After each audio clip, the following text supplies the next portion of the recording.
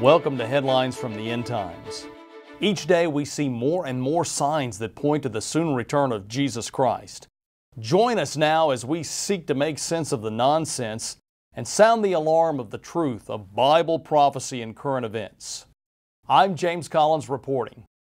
Our first story comes from Davos, Switzerland, where Klaus Schwab and the World Economic Forum are calling for the end of private car ownership in the name of saving the world from climate change by reducing the need for green tech resources.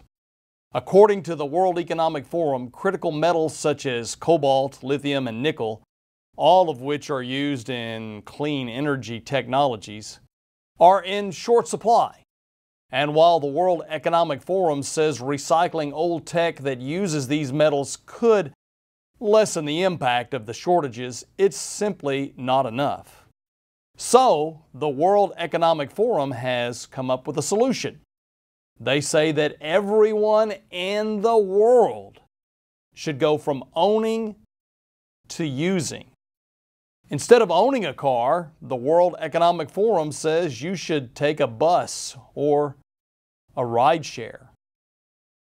Klaus Schwab and his globalist World Economic Forum are the biggest pushers of the New World Order on this planet today, and they are also the biggest hypocrites. I tell you what, Mr. Schwab, I'll make a deal with you. I'll give up my car and take the bus as soon as you, Mr. Schwab, give up your limousine and gas-guzzling private jet aircraft. Give me a break. In other news, the Presbyterian Church of the United States of America, more commonly known as the PCUSA, recently announced their, quote, Queering the Bible Project, close quotes. According to a PCUSA spokesman, the inspiration for queering the Bible came from a, quote, desire to go beyond rainbow flags and t-shirts to celebrate homosexuality and go deeper in our welcoming of queer folk, close quotes. The PCUSA's Queering the Bible project kicked off with a LGBTQ 16-part study of the Gospel of Mark. This is absolute blasphemy. The Bible warns in the book of Revelation that if any man shall add unto these things, God shall add unto him the plagues that are written in this book. And if any man shall take away from the words of this book of prophecy, God shall take away his part out of the book of life and out of the holy city, and from the things which are written in this book, unless those responsible for this blasphemous queering the Bible project repent and turn to Jesus Christ, they'll bust the gates of hell wide open. Our next story is an update to an ongoing story that we've been reporting on.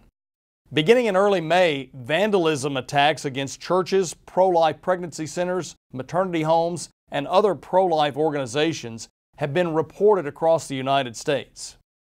These attacks have taken the form of vulgar graffiti, property damage, threats, theft, physical violence, and even arson.